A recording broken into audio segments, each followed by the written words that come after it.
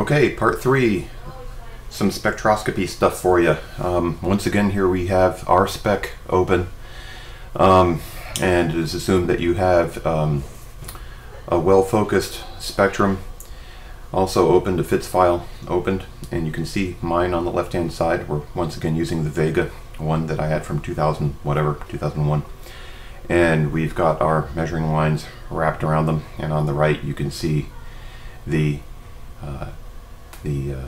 spectrum, which is intensity versus wavelength. And you see something interesting here too. The wavelength is actually calibrated. So we're going to talk a little bit more about calibration and a very handy little trick that you can use to make this work for you. First, I want to share the trick. The trick is as follows. You see the intense spike here. That's actually the spike caused by the star itself here in the FITS image. So there it is. There's the star. And then here's its really intense peak, and it pretty much overwhelms the rest of the image. And then you've got the spectrum over here to the right, and you can see the spectrum over here in the FITS image. Here's the trick. The trick is that for your optical system, for your telescope, and your grating that you are using, and your CCD camera, as long as nothing else changes, the distance between the peak of your star's image and any given spectral line for nearby objects that are not redshifted, okay, hint hint, the distance in pixels from here to, say, H alpha will always be the same. Now, isn't that handy? That's like really, really handy. And the same is true for H beta or any other line. So here's the center of the peak of your star to H beta. So the distance in pixels is always going to be the same. Now that is really powerful.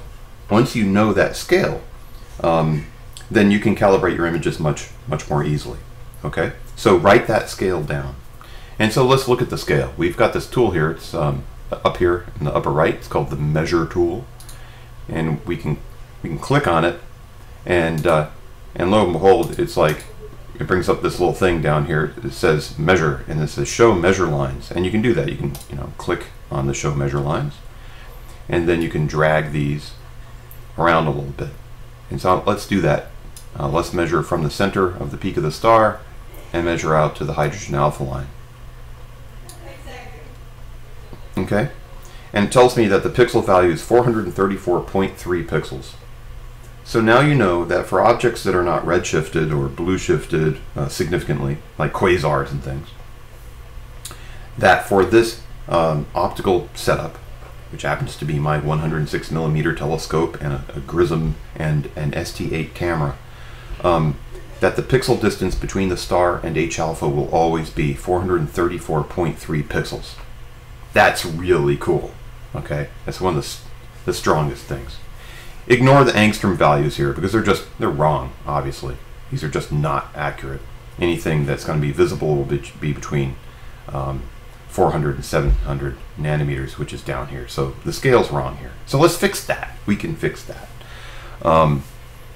We can go to calibrate once again, and it says click on a pixel. I'm going to make this one 0. We're going to click on where the star is.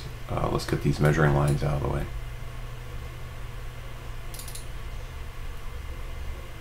And click on the star. And that'll be 0. And then for H alpha, we'll click there, and we know that it's 6563 angstroms. And then we'll say apply.